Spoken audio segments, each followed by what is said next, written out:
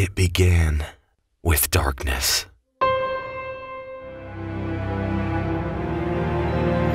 Pitch black,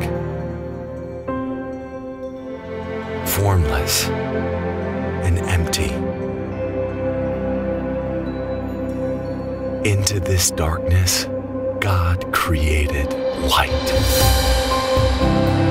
Created entire galaxies, countless wonders beyond imagination. And to behold His glory, He breathed life into His children. He loved them with a passion burning brighter than the sun. And for a time, He made His dwelling with them in a beautiful, perfect world. But then, this love was torn apart, fractured by a crushing abyss so wide that it could never be crossed. An immense chasm created by our sin, our pride, our disobedience. And so, the darkness returned, and with it came death, wars, plagues, and exile. But our Father refused to leave His children in the darkness. So once again, He sent His light to dwell on earth, to become Emmanuel, God with us, to teach us, to heal us, and save us from the terrible wages of sin. But where He preached peace, He was met with hostility. Where He preached love, hatred burned against Him. Where He preached forgiveness, His enemies cried out for execution. He was arrested, tortured, and sentenced to death as a criminal.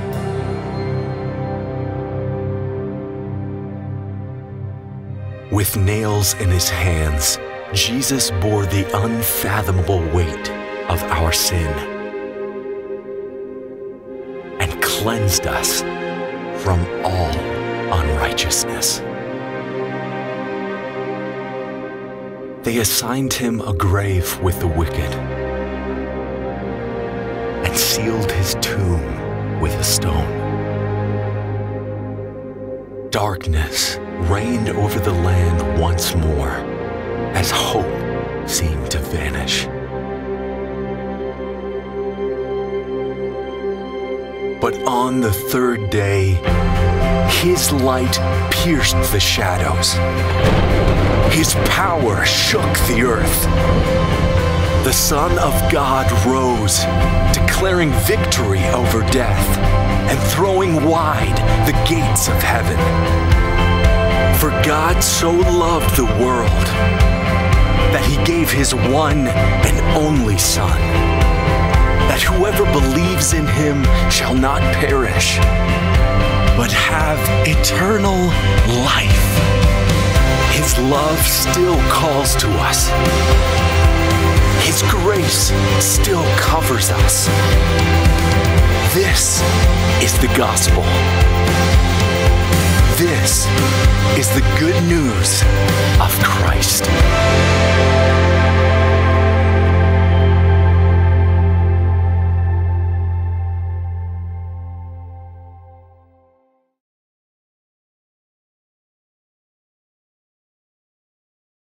When peace like a river attendeth my way, when sorrows like sea billows roll,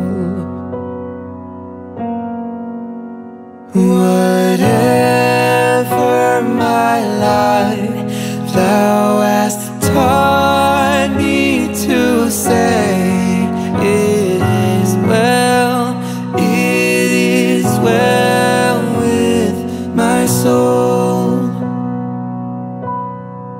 It is is well with my soul, with my soul.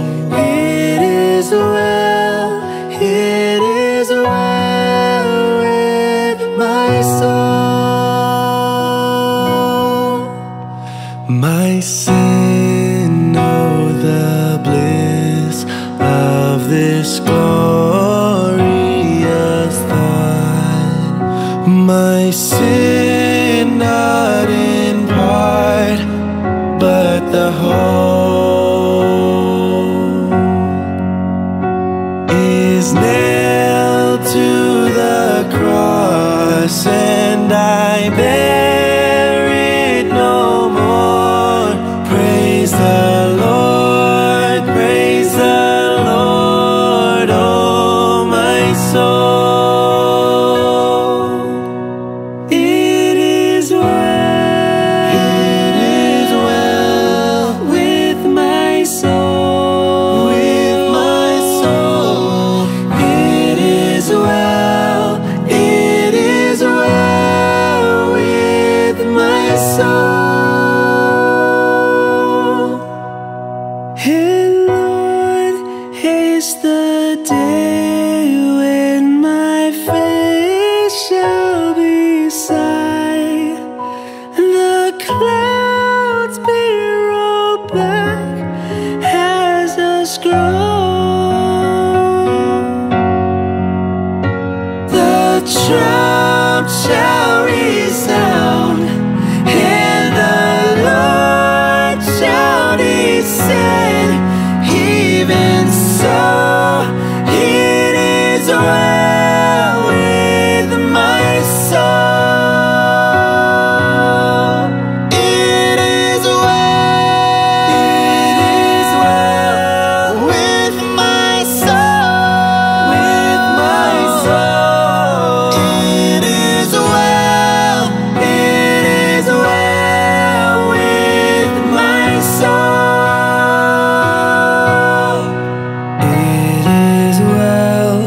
It is well with my soul.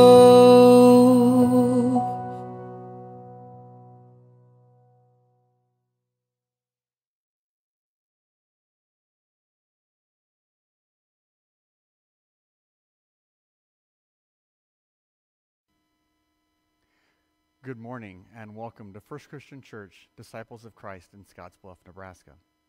We are very glad that you have joined us for worship this morning. Before we begin our service, I wanted to share some upcoming events in the life of our community. We have appreciated the responses from our mail-in ballots for the annual election of officers for our leadership board. Ballots needed to be postmarked by January 31st. Our board will be sharing the results of the elections following our monthly board meeting that needed to be rescheduled for February the 10th at 6 p.m.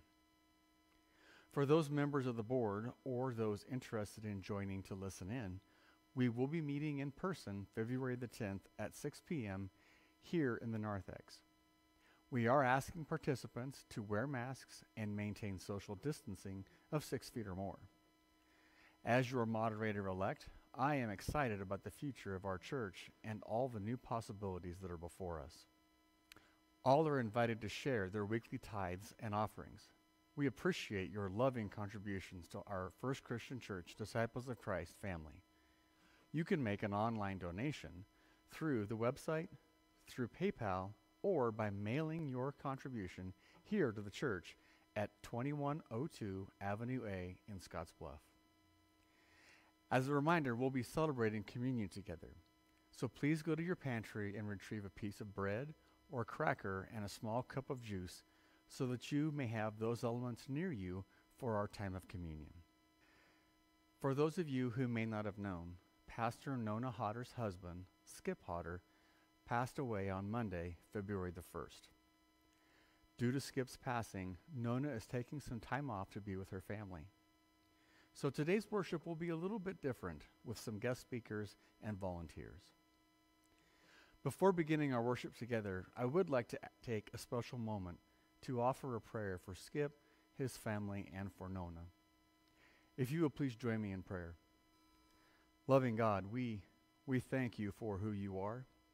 We thank you for being the Lord God Almighty with no ending and no beginning.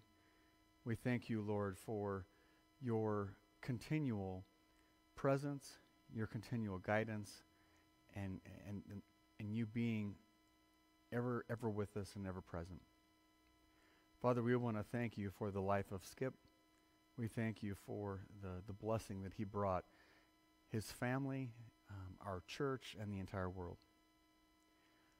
Pray, Lord, that you will guide Nona, the children, as well as all of Skip's family. We pray that you will bring them comfort, peace, and some understanding through this difficult time.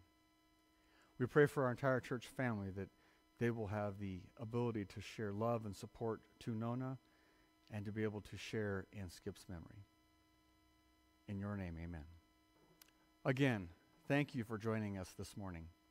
No matter who you are or where you are from, no matter what you're going through, we love you, and you are welcome here to worship with us.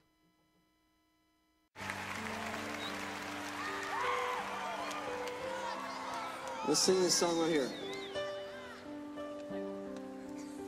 You know this one? This is my desire to walk. You got it.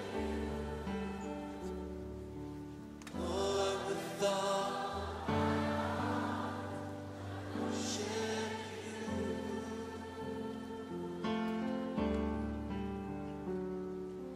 And all that is within me, I give you praise.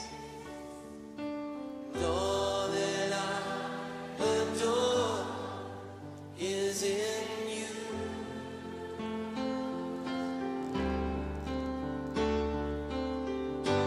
Lord, I give you my heart, I give you my soul. I live for you alone. Every breath that I take, every moment I'm awake. Lord, have your way. Guys, that's my prayer. I don't know about yours. I just want to be completely His. That's my desire tonight. Sing it from the depths of your soul. This is my desire. Come on.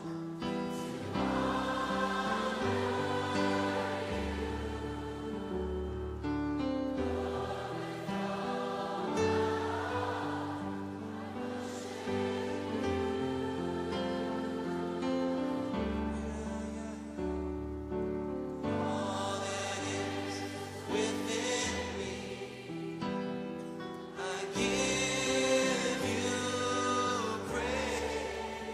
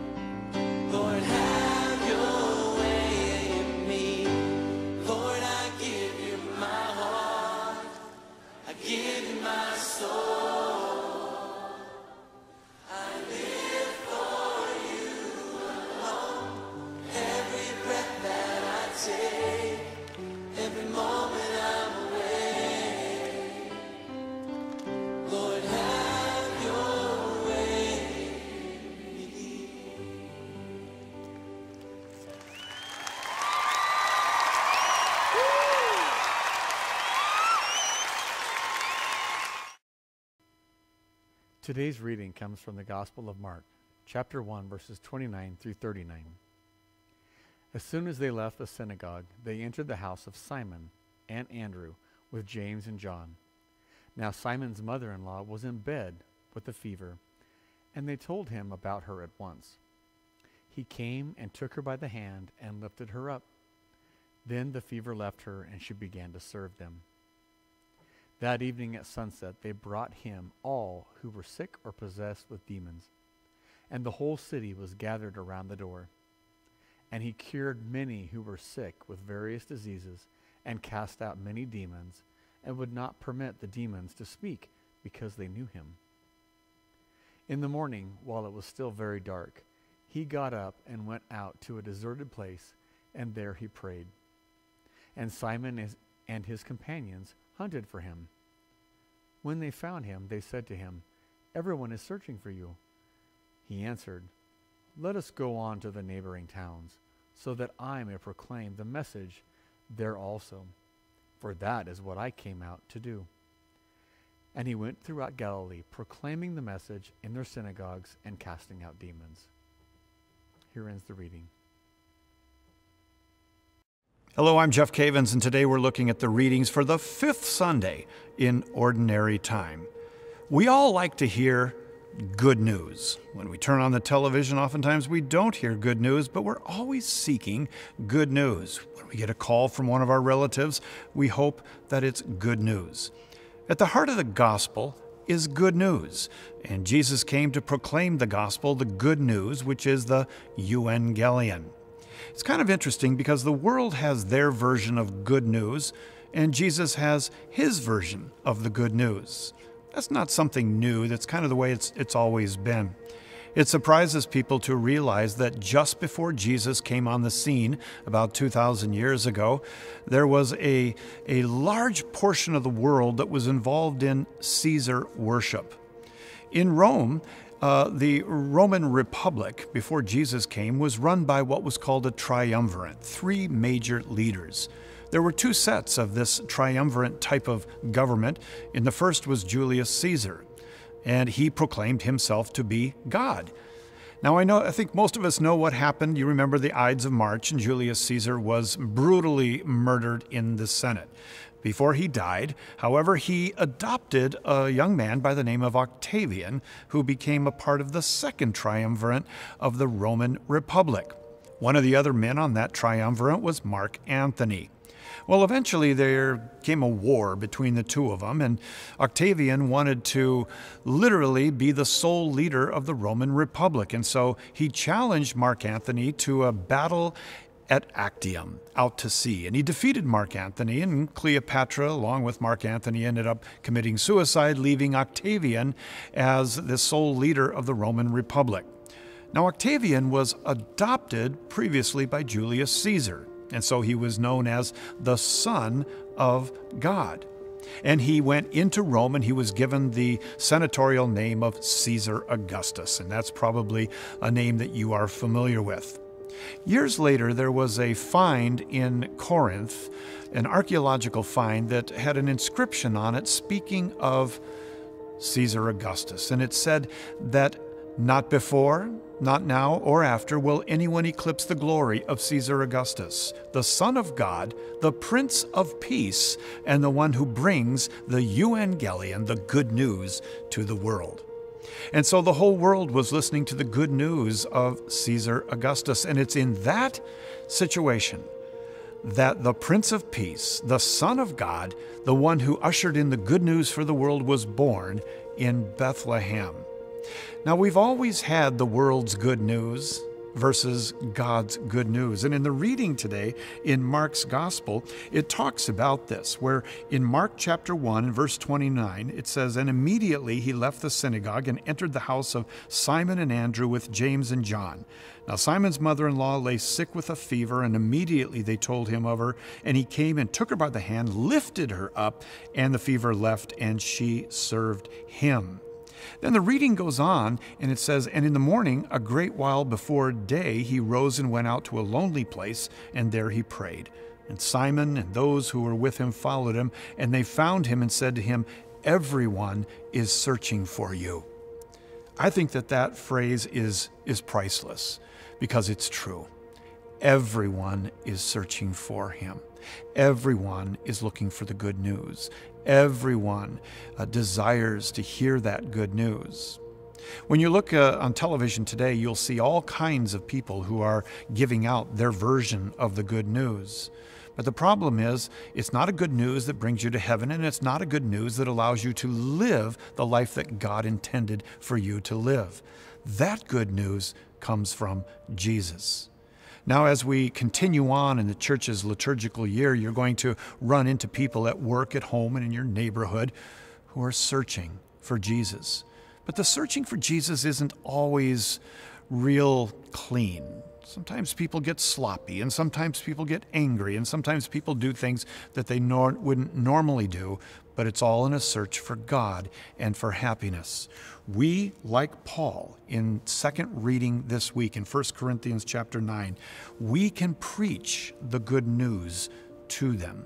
Now, by preaching, I'm not saying preach down. I'm saying we can share the good news of Jesus Christ with the hurting world around us. We start off in the first reading with Job speaking about his helplessness. The second reading, Paul is talking about being a faithful preacher of the good news. And in Mark's gospel, Jesus came to proclaim this good news. Let's live that good news. Let's celebrate that good news, and let's pass that good news on to others this week, those who are desperately searching for Jesus.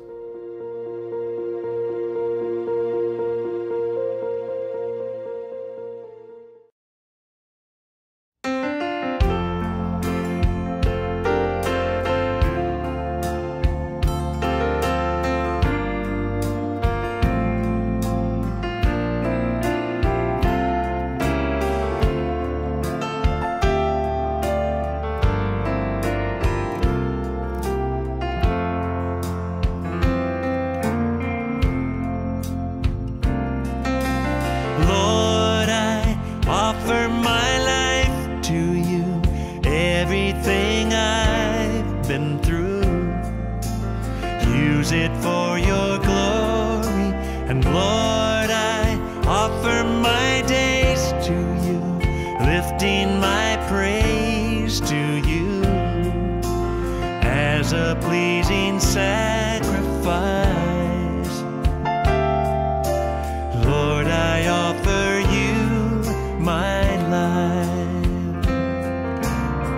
Let's sing it. Lord, I offer my life to you, everything I've been through. Use it for your glory, and Lord, I offer my days to you, lifting my praise to you as a pleasing sacrifice.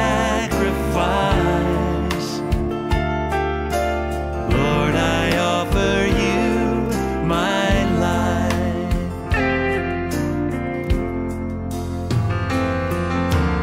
Things in the past, things yet unseen, wishes and dreams that are yet to come true. All of my hopes and all of my plans, my heart and my hands are lifted to you. Lord, I offer my life to you, everything I've been through. Use it, Lord, use it for your glory,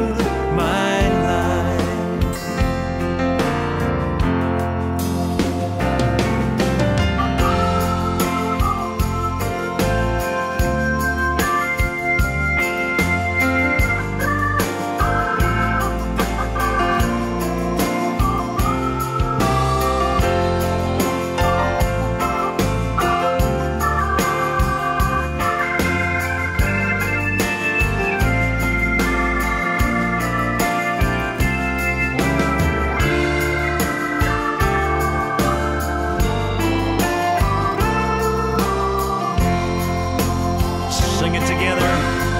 Lord, I offer. And Lord, I offer my life to you. Everything I've been through, use it, Lord. Use it for your glory. And Lord, I offer my days to you, lifting my praise to you as a pleasing sacrifice. Lord, I offer you my life. Lord, I offer you my life. Oh, yes.